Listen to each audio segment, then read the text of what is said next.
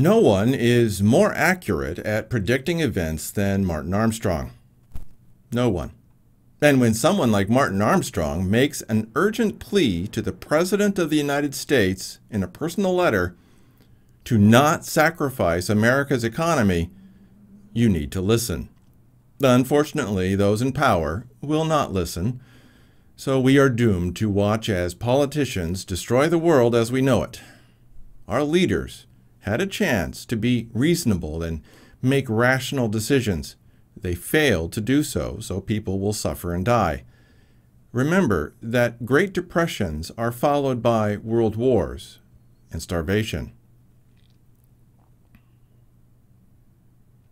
Welcome to the Shockcast. I'm John Little, recording on a warm Tainan evening on Friday, March 20th, 2020. Before going on, hit subscribe and click that bell to receive a notification when the next Shockcast happens. And if you like what you hear, hit that like button. All of that really helps get visibility for Mega Shock and the Shockcast. And if you didn't like it, well, you know what to do. Also, subscribe to the Shock Letter and receive my articles in your inbox at theshockletter.com. You can also find my posts on Facebook and Twitter. I have 2 books that you can read for free for now. They're called When Jacob Returns and Ezekiel's Fire. And believe it or not, there are ways to keep the Shock Letter from going to the spam folder by following certain easy instructions. Oh, and there's a curated list of important articles on this topic in the main article on omegashock.com. You can find links for all of that below. Now let's get back to today's topic. An urgent letter from Martin Armstrong. Brace for impact. I first discovered Martin Armstrong in the mid-90s when I worked for a small investment house in downtown Jerusalem. His accuracy was phenomenal then, and it is phenomenal now. And up until a few weeks ago, Martin has been remarkably calm in his predictions. Composed and unruffled would be perfect words for how he has appeared when discussing the events that he predicts. But that has changed. Martin Armstrong is now visibly concerned about what is about to happen, and that should make all of us pay attention. And when you see him write a post titled, "Asking for your help, forward this letter to whoever you may think will help," it's time to brace for impact. Also, that's a link to his article. Click to read what it says directly, or just stay here. I'm about to read his letter to President Trump right now. March 19th, 2020. Dear Mr. President, as a financial analyst, advisor, and trader with a proven track record, I have been called in by former presidents, world leaders, and central banks around the world during crises since 1985. I was summoned for help during the 1987 crash. I was perhaps the first American analyst to be invited by the Central Bank of China and flew to Beijing during the 1997 Asian currency crisis. I have testified before the House Ways and Means Committee. Major political leaders have been guest speakers at our World Economic Conferences. Not merely Margaret Thatcher, but your friend Nigel Farage spoke at our Rome conference in May 2019. All of the economic stimulus packages will not save the day as long as the people have lost confidence in the future. There must be serious out-of-box solutions for the catastrophic economic damage the health organizations and media have created. It is unimaginable. It is true that if we all stay home every day and just watch TV, we can beat the common cold. The damage these people have done when there are less than 200 deaths in America compared to over 1 million people who die in car accidents each year makes one wonder why we do not prohibit cars. Nearly 500,000 die of smoking each year. Why do we allow tobacco companies to continue operating? There are costs that must be weighed, and the losses these people have created by yelling fire in a theater is staggering. The damage that has been done by the CDC in sacrificing the entire economy for a virus, which is minimal compared to the flu, and has already peaked in China and South Korea, amounts to yelling fire in a crowded theater. They have undermined the world economy, and the amount of people who have lost jobs worldwide is staggering. Students and young voters work in restaurants as servers. They have lost their jobs by closing restaurants unnecessarily. They are excluded from the bankruptcy laws and are saddled with worthless degrees that do not guarantee jobs. Most students end up in professions that have nothing to do with their degrees. There is no degree to be president, a senator, congressman, or the head of a central bank. Student loans should be forgiven if they cannot find a job in which they have a degree. This will force reform in the education system to only offer worthwhile degrees. All student loan payments should also be suspended for the balance of the year. And here's the important paragraph. You should now look at imposing a 9-month moratorium on mortgage and small business loan payments and suspend all interest accrued during this period. There will be a risk of a flood of foreclosures unless we look realistically at the damage this has created. Negative interest rates only destroy the bond market, as evidenced in Europe since 2014.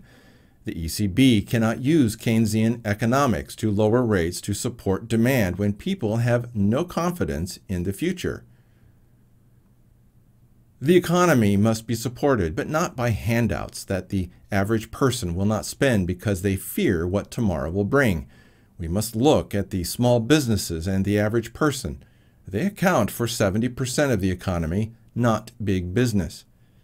All you need to look at is the excess reserves at the Federal Reserve.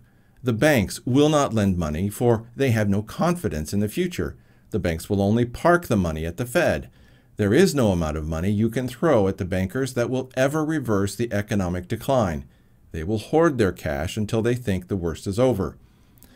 Keynesian economics is to blame. You cannot lower interest rates and expect this will inspire people to borrow when they lack faith in tomorrow. All you do is undermine the pension funds and wipe out the elderly. This philosophy of just lowering interest rates has never worked even once. It has ignored the most critical factor, which is public confidence. People will pay 20% interest rates if they think they will double their money next year. They will not pay 1% if they do not see how even to make 1% next year. I am asking you to request Senate hearings on this crisis. You will find there are plenty of researchers around the world who are seriously questioning what has been taking place over this virus.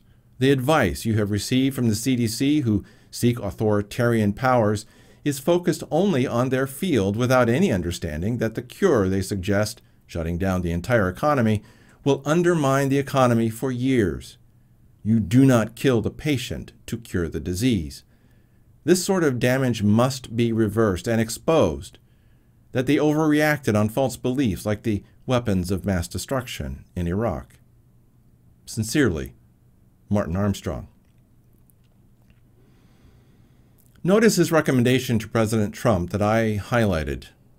Quote, you should now look at imposing a 9-month moratorium on mortgage and small business loan payments and suspend all interest accrued during this period.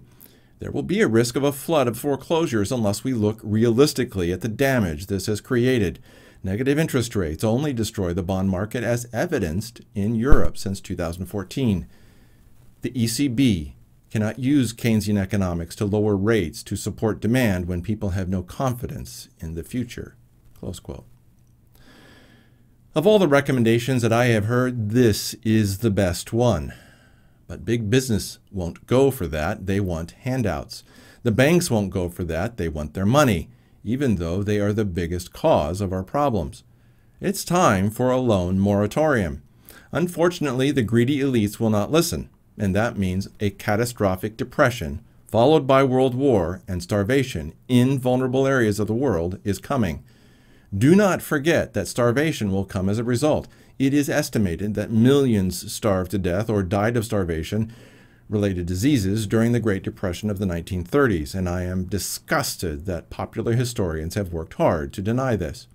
Again, you can find Martin Armstrong's letter in his post titled, Asking for Your Help. Forward this letter to whoever you may think will help.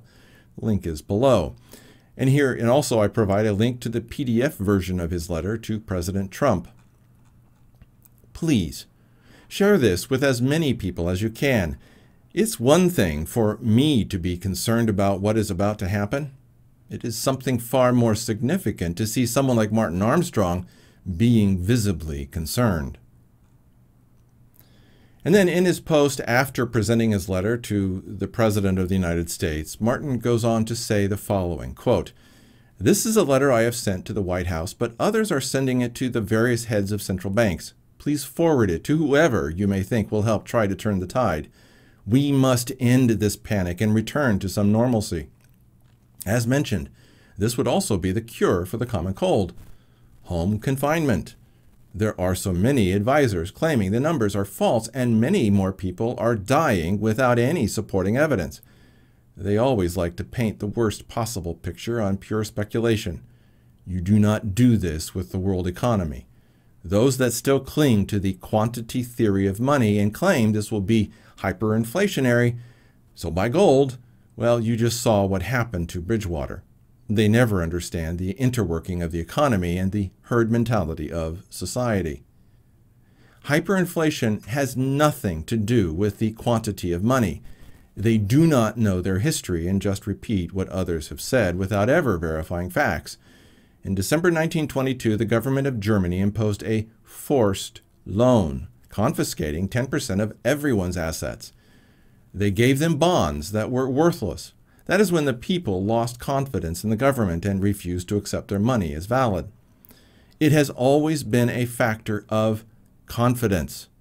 We are endangering the world economy, and this collapse is now already being argued that it proves that Bernie is right and capitalism is wrong. So if we do not turn the tide, your future will be lost forever." Close quote. I cannot stress enough how serious this is.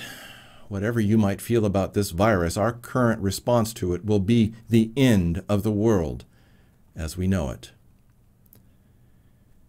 Brace for impact. That's it for this Shockcast. If you appreciated this video, hit like. Then hit subscribe and that little bell. Also, leave a comment. I look forward to seeing what you have to say about what was said here. Your input is truly welcome. You can also get my articles and updates in your inbox through the Shock Letter at theshockletter.com. And read my books for free, When Jacob Returns and Ezekiel's Fire. They just might save your life.